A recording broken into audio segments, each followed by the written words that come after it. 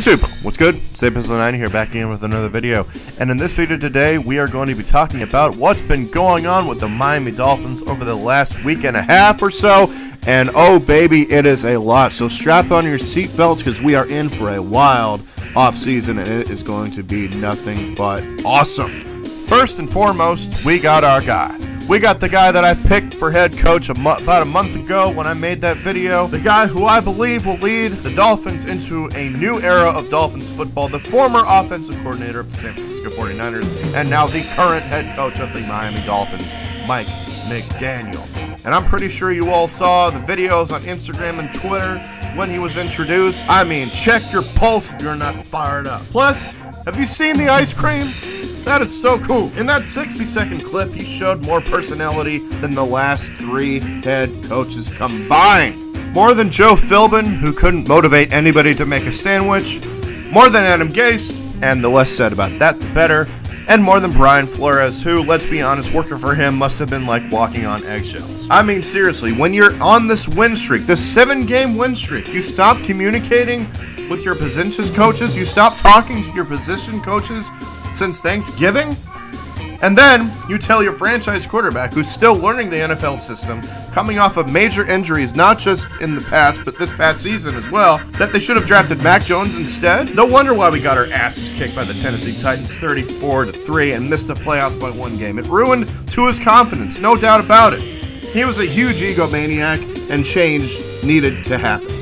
But let's not dwell on the past because the future is bright here in South Florida as Coach McDaniel is already putting together his staff, and I gotta say, I am impressed as hell with the personnel coming to the Dolphins. First off, we are bringing back Josh Boyer, who was our defensive coordinator last season, and that's huge because, like I've always said, if it ain't broke, don't fix it.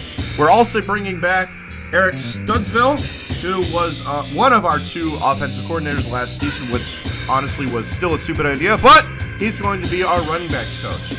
Austin Clark is returning as our defensive line coach. Charles Burks is returning as our cornerbacks coach. And Anthony Campanelli is returning as our linebackers coach. And Danny Crossman is returning as our special teams coordinator. New coaches coming to the Dolphins include John Embry, who will be the tight ends coach and the assistant head coach, and he is formerly of the San Francisco 49ers. Matt Applebaum, formerly of Boston College, whose offensive line ranked 2nd in 2021. He will be the team's offensive line coach. Frank Smith will be our offensive coordinator. He is formerly of the Los Angeles Chargers, and he was their run game coordinator and their offensive line coach. And that is huge that McDaniel has gotten not 1, but 2 coaches to deal with our weakest position in the offensive line, because for years, our offensive line has been one of, if not the worst in the entire NFL. And last but certainly not least, our new wide receivers coach is Wes Welker. That's right, that Wes Welker. No, not that one. No, not that one. No, definitely not that one. Never show that one again. Stupid Patriots. Wait, when did he play with the Chargers? That's better. That's the Wes Welker I know. That is going to be huge for our wide receivers, no doubt about it. The only position coach left needed to be filled is the assistants and the quarterbacks coach, which we need someone that will do nothing but help Tua Tagovailoa. Like I said, the future is nothing but bright for the Miami Dolphins.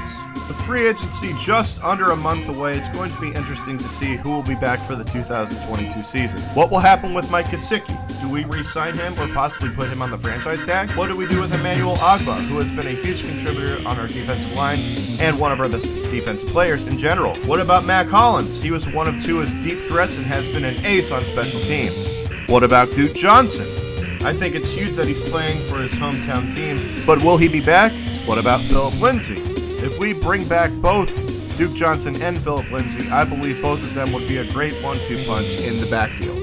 Shifting gears from our coaches and free agents to what's going on with our owner, Stephen Ross. As yesterday, it was reported that if the NFL finds evidence of the Dolphins purposely tanking and giving Brian Flores $100,000 per loss, he could lose ownership of the team via owner vote. And that is massive. But it probably won't matter because it's going to be sold to his apprentice aka another New York real estate guy that doesn't know diddly dick about the sport of professional football. Now, I'm not a personal fan of this particular team, but I wish we had an owner like Jerry Jones, because he and his family put the team first. It should never be a side project like it is for all these other owners. The team should always come first and foremost. Back to Mr. Ross. I know for a fact that I am not the only Dolphins fan that wants this clown out. Since he's been our owner, we have had 3 winning seasons, 1 playoff appearances, 5 head coaches, and 2 interim head coaches. Tony Sparano, Mr. Field Goal Fist Pump himself, rest in peace. Todd Bowles, I forgot about that one too, trust me. Joe Philbin, Dan Campbell, Adam Gase, Brian Flores, and now Mike McDaniel. I am so damn tired of doing this every 3 years. I really hope that this is the one. I really hope Mike McDaniel coaches us for the next decade plus. One more thing. Make the throwbacks the permanent uniforms. It's not just nostalgia, it is culture. It is history. The Miami Dolphins should look like the Miami Dolphins. The current look, this represents, without question, the worst decade of Dolphins football I have ever seen in my entire life. Bring back the throwbacks 100%. Anyways, that is it for this video today. Leave a comment. Let me know what you think about the Dolphins hires and what we should do in free agency. As always, please subscribe and like. It does help out the channel. Also, follow me on Instagram and on Twitter. And as always, this is your boy, Epistle90, saying peace out and fins up. Baby!